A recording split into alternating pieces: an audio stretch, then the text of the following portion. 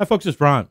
Hey, in this video, I will specifically show you how to find a breaker in an electrical panel using Ideal's SureTrace circuit tracers here.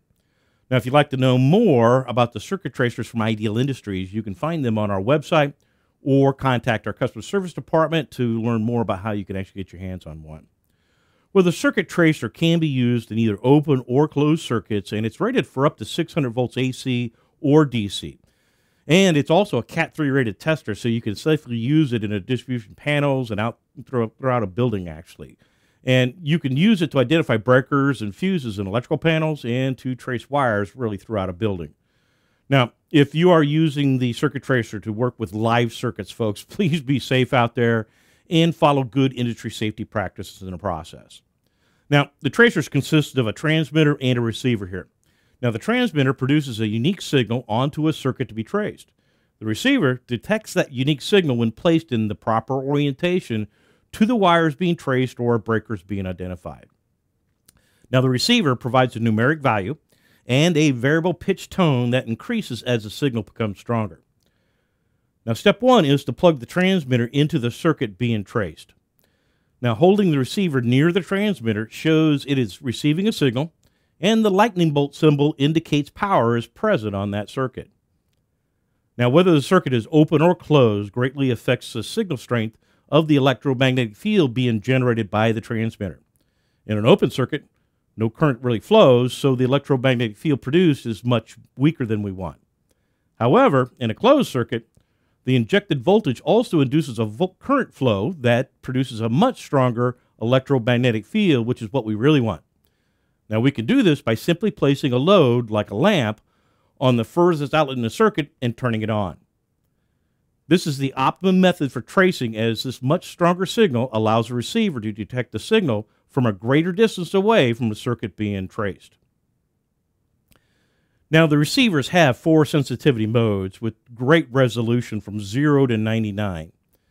And the 4 sensitivity modes really help in trying to trace cabling and can get you fairly close to a cable you're looking for, and by changing the sensitivity, you can kind of zero in on the right cable.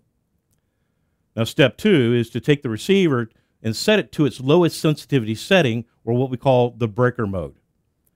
Then step 3 is to go back to the electrical breaker panel and properly identify the breaker by slowly scanning each of the breakers with the receiving unit and looking for the breaker with the highest rating.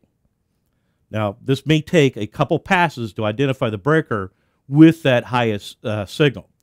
And we recommend starting in the upper left corner of the breaker panel and holding the nose of the receiver at a right angle to the breaker over the location where the branch circuit conductor is going into the breaker, which is towards the outside of the breaker.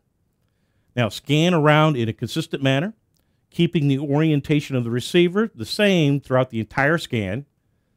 And be sure to go around the breakers completely once, noting the area where you obtained that highest reading. Now, be sure that all the breakers have been scanned, and on the second scan, confirm the observations and determine the breaker with the highest reading. Now, to double check your findings, you can tilt the receiver up and down about 45 degrees.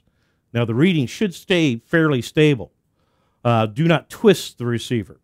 Now, if you note that they do not stay stable, then maybe this may not be the right breaker. And be sure the nose of the receiver is centered on the conductor located underneath where the panel, it goes actually into the breaker itself. And again, the nose should also be on the outer edge of the breaker. Now, due to wiring techniques beyond our control, it may be necessary to remove the panel cover and touch the individual conductors going into those breakers to sense the presence of the signal for optimum accuracy. Now, once identified, you can trip that breaker, and the lightning bolt symbol indicating power will turn off on the receiving unit, indicating the transmitting unit no longer detects power on that circuit. And of course, this tells me with a quick look at the receiver that I tripped the right circuit breaker.